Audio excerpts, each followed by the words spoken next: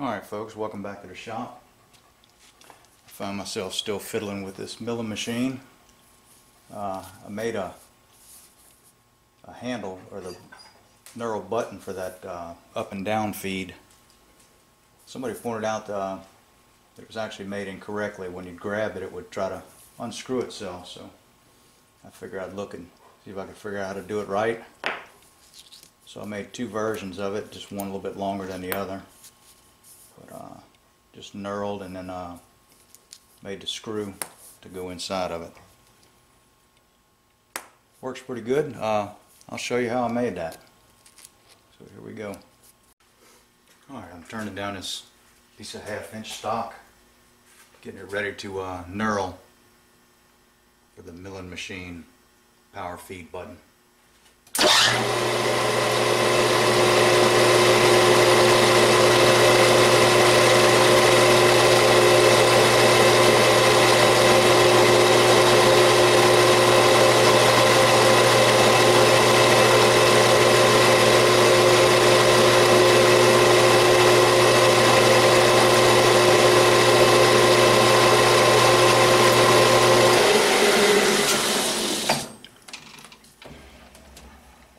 Alright, we'll start knurling this piece. Last time I knurled something the other day, I ended up running the acid brush through there, so won't be using the brush at all this time. So here we go. Try not to make that mistake twice, especially on film. Alright, 300 RPM. Got the feed running at about 72 thousandths per rev.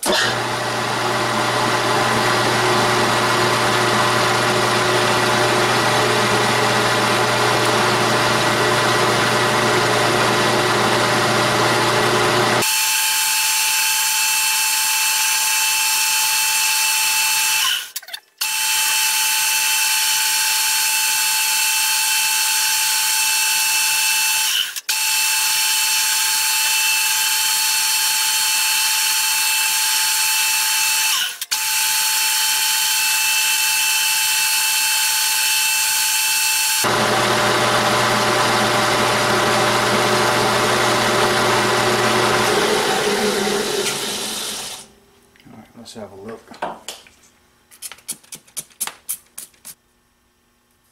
looks like a good enough finish for what I need. Alright, next part is to drill a hole through it. Here we go. Alright, now I'm going to drill a 5/16 hole in it. And we'll get started there. 460 RPM.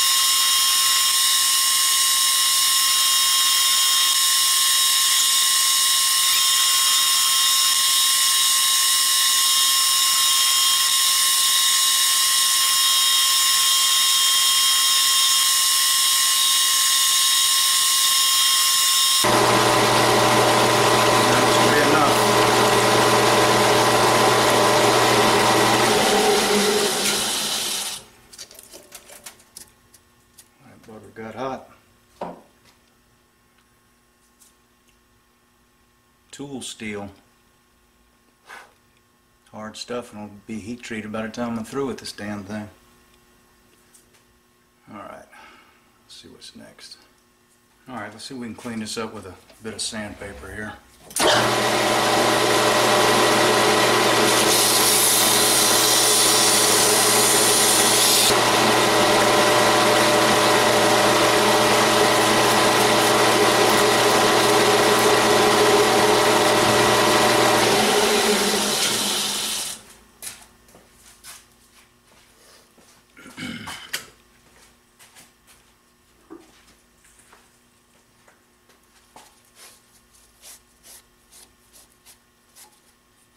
better.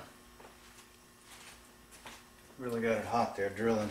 Should have stepped it up, but it's just a knob. Alright, let's run a ream through there.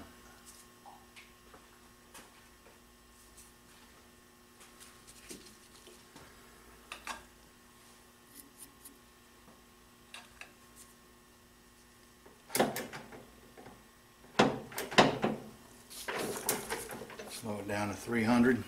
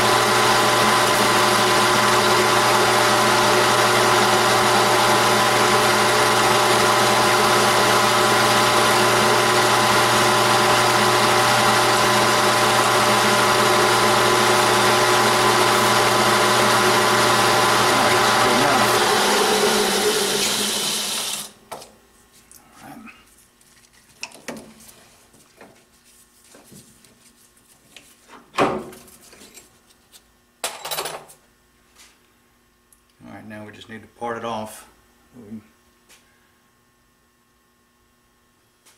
Alright, we're going to go ahead and part this part off.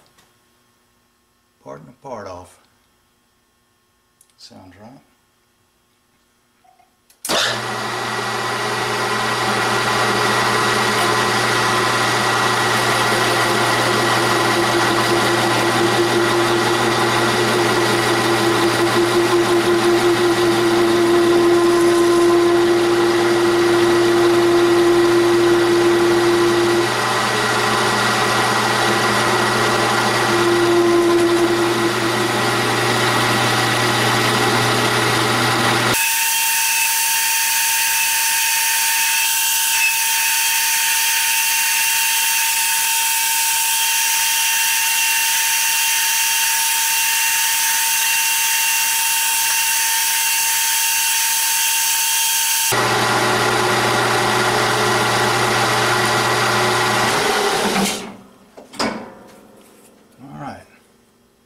Alright, this part we're going to be making the screw for the up and down feed control. I just drew a little sketch. We're going to have 400,000 for the threads and 1.250 for the body, and then about 150 thousandths for the head. I'll go ahead and lay that out here now.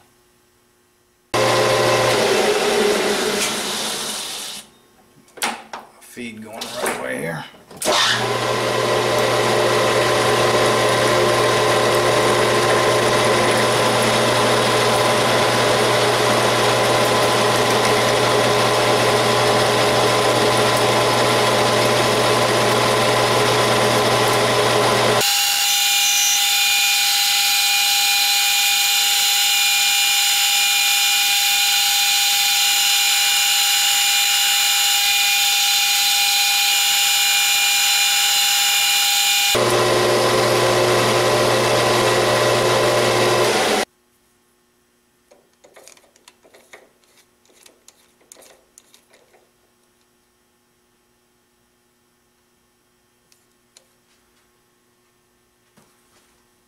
Carry on, see if we can get a better finish.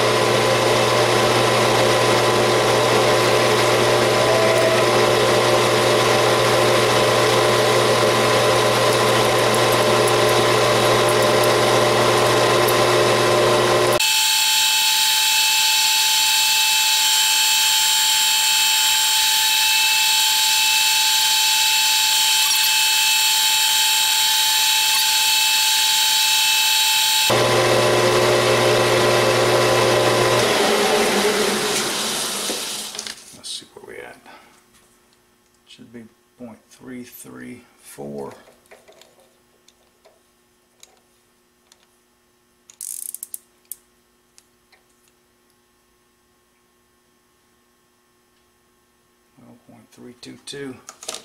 Let's see this actually, how this fits.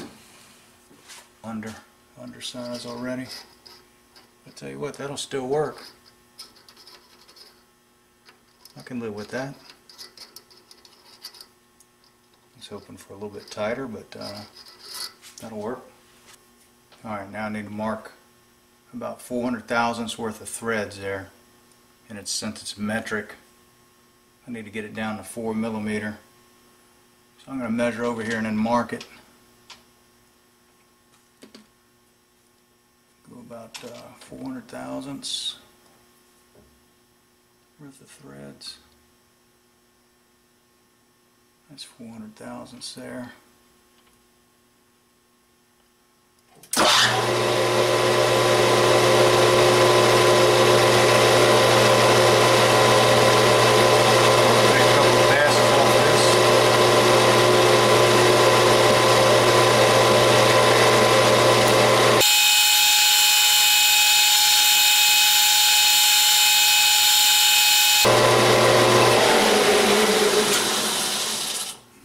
Measure that.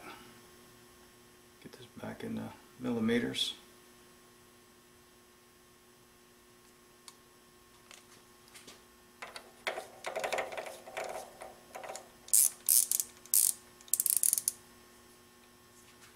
Alright, that's 6.06. Alright, I've got the DRO set for millimeters. Cut this down to 4 and then we'll thread it.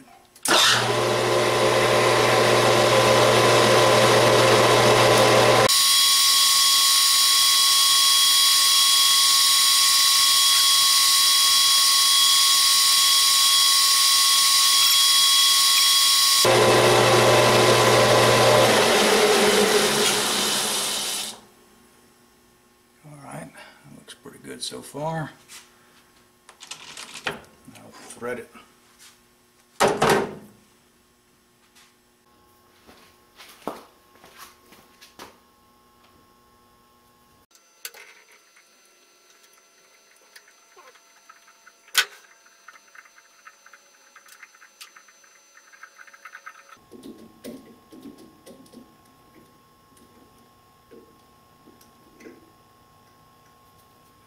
Alright, that's got it tapped M4 by 0.07.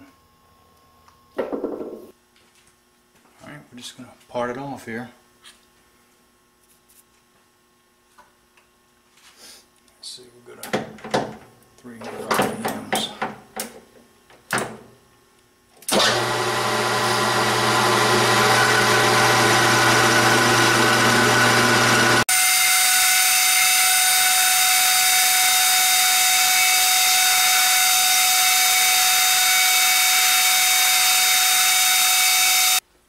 Alright, I've been machining a screw head here, just to give you an idea how big that is.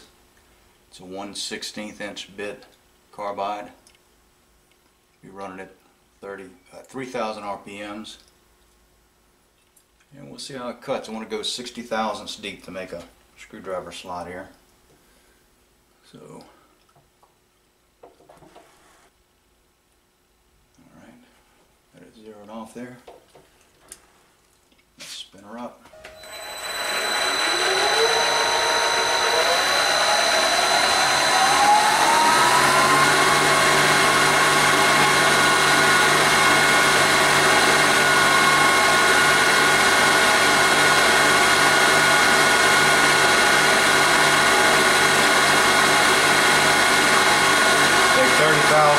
First cut.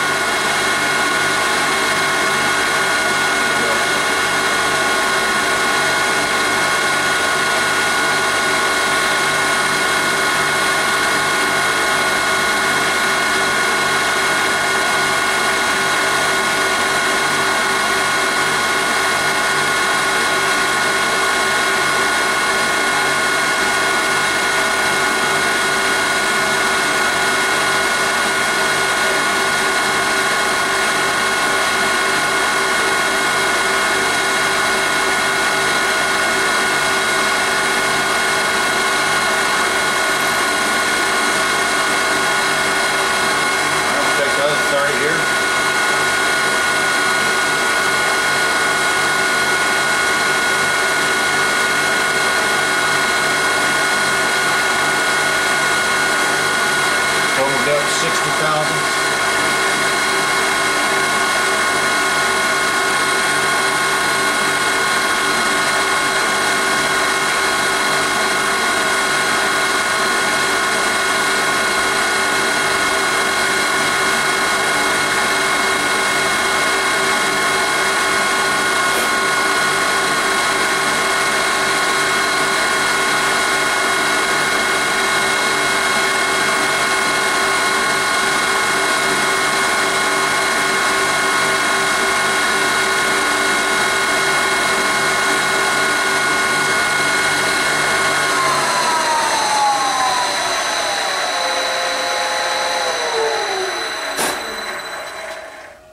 Made it all the way through without breakage.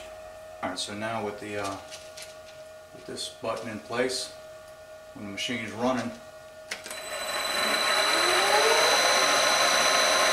you got the down feed on, the whole thing spins. The other one would just kind of unscrew itself. But here you can just grab it, put it in neutral, or change directions.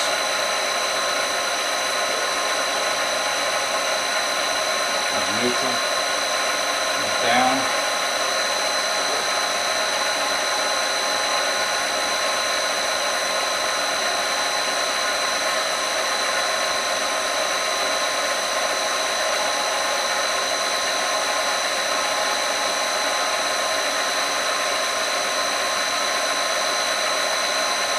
Neutral. Down. Up.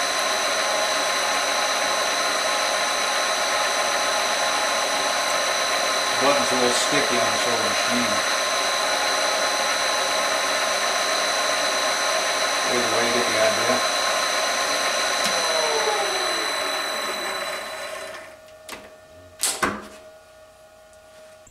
What is it?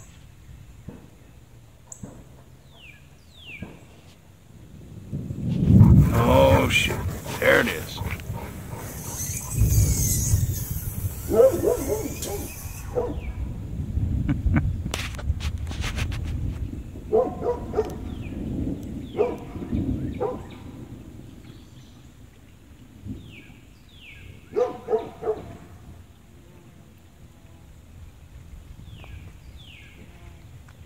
There's a storm coming. His name is Zeke.